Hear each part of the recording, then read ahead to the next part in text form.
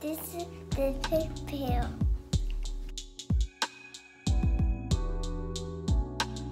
So this video is going to be all about Madrid. We started there on our trip from New York City, went straight into Madrid. We did an overnight flight, which was a little weird considering the time difference is 6 hours different. So we left at like 5:30 in the evening in New York and ended up in Madrid at like 6 o'clock in the morning, and then jumped from there, took a train. Yep, straight into the square where we were staying. We made it to Spain. Look.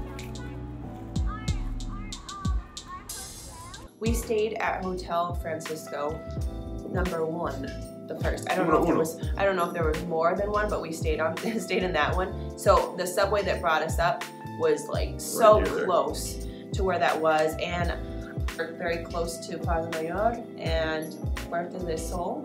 It's considered the city center. Yeah, so it was really nice there. I just felt like everything was very clean. Although one thing I was surprised with, the amount of graffiti, not just in Madrid, but in Spain as a whole. It seemed like everywhere had graffiti. Yeah, but it's like more artistic. Yeah, it seemed more artistic graffiti, but still, it was just, I was surprised that just like the dichotomy between such old, beautiful buildings, and a lot of them had like the shutters that come down. That's where the graffiti was. And the graffiti was all on shutters, and so when the places are open and the shutters were up, you wouldn't even see it. But when all the places are closed, it's just graffiti everywhere. But other than that, we felt like the buildings were beautiful. We felt like we were in a movie.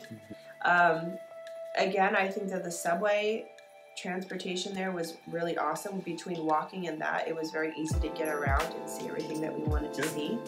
We were in a great location where I think we took the subway to get to where we had to go, and then to get from there to the train station, the high-speed rail station. Yes. But other than that, we walked everywhere.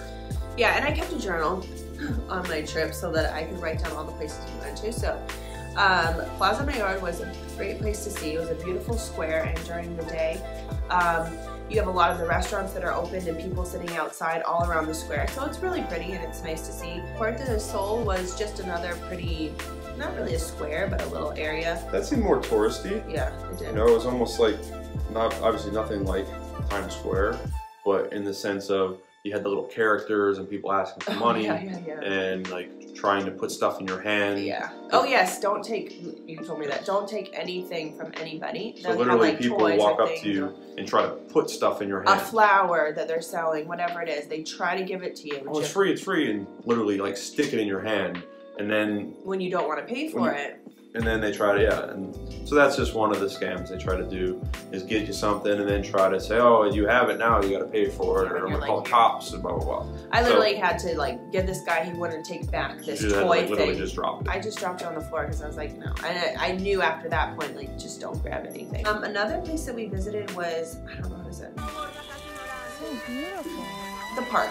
It reminded me kind of a smaller version of Times Square. Central Park. Yeah, there's like a little lake pond thing that you can rent a rowboat and go out on. It was cute. Yep, I don't know if it ever snows in Madrid or gets really, really cold, but I would assume at any time this park is just really pretty to walk around. And if there's a playground there might have been a couple, but we found one at least. The other one was Prado Museum. Do you remember this? Yeah, we didn't actually go in the Prado Museum. Okay.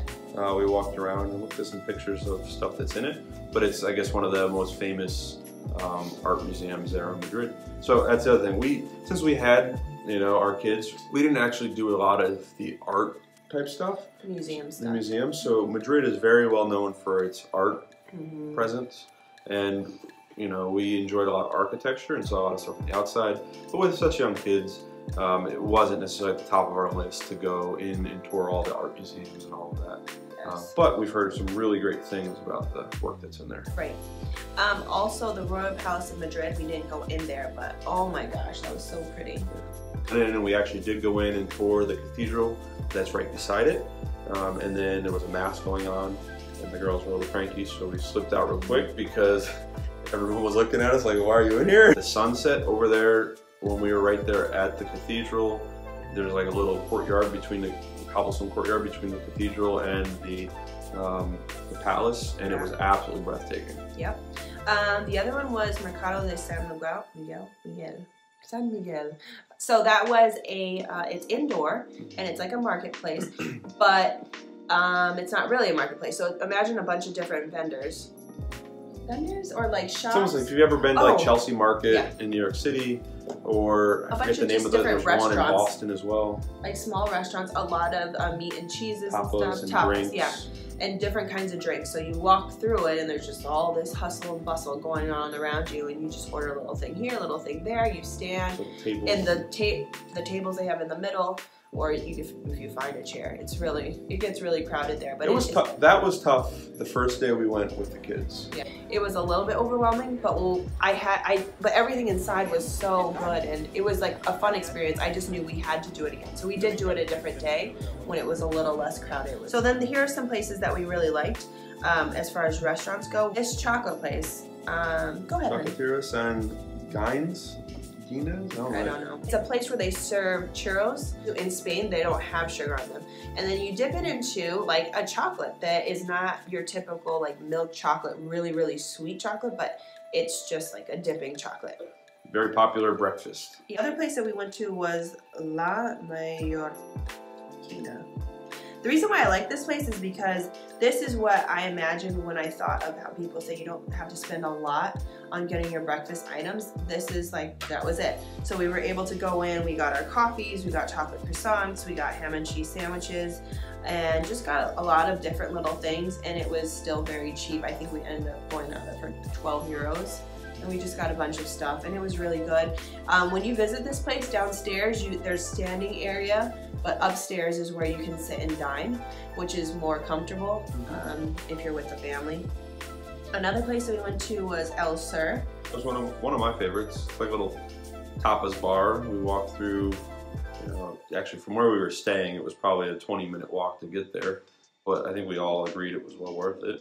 And the area that it was in was really cool too. There was a lot of murals on the walls when you walked around this area. The other thing that we did the last day that we were in Madrid that I thought was a good idea in actually any of the big cities is to get on those bus tours. So this particular one we just went on, I felt like it was really awesome to do because you could see so many sites and be able to be sitting. I would actually even recommend doing that sooner in the trip. So you can see what you want to go do it your back first to. day. So, which is what we did in Barcelona. But you do it your first day so you can see all the sites and you're like, all right, I like this, I like that, or this area, that area. So that way at the end, it's not like, oh man, I wish I would have spent more time there. Right, exactly. So that is just kind of our brief summary of Madrid. We really loved it, and hopefully if you are going to Spain that you take the time to go to Madrid, because again, it's one of those places that everybody kind of misses and they go to Barcelona first, but go there. I think it's magical. I think that you can go there for a couple days at least and you will feel like it's worth it.